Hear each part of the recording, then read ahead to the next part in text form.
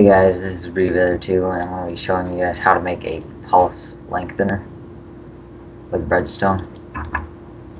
Normally a door opens for about a second, but with this, the pulse stays on for a lot longer.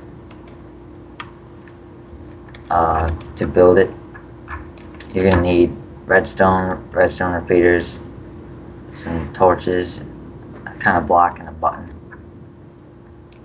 So you place your block down, put the button on it, and feed the redstone anywhere up to a repeater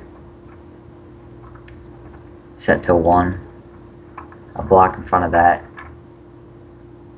Place redstone down right there. 3 blocks on top and then another one down there. 2 repeaters right there, set to 4. Run the wire up and over. And then this is your output. So I'll hook that up to the door. And there we go, it works. Now the way this works is the pulse comes through here, splits into 2 directions. The top direction turns the output on, and then the bottom one comes in and keeps it on for a little bit longer than it usually does. So let's see that working.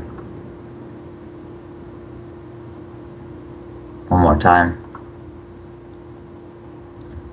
And that's how you build a pulse lengthener with redstone.